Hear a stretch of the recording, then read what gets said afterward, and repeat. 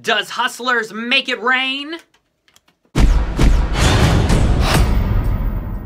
Hustlers is inspired by a 2015 New York Magazine article about a group of female strippers who, in order to make more money, decide to drug their male clients, mostly Wall Street guys, and run up huge charges on their credit cards.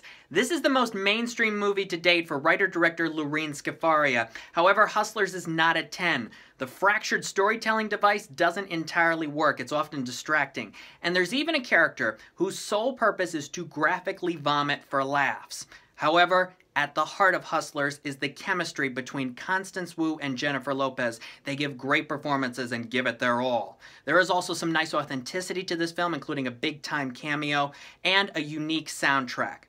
Hustlers doesn't have anything new to say or reveal about the stripper industry, but it is worth throwing a 20 at.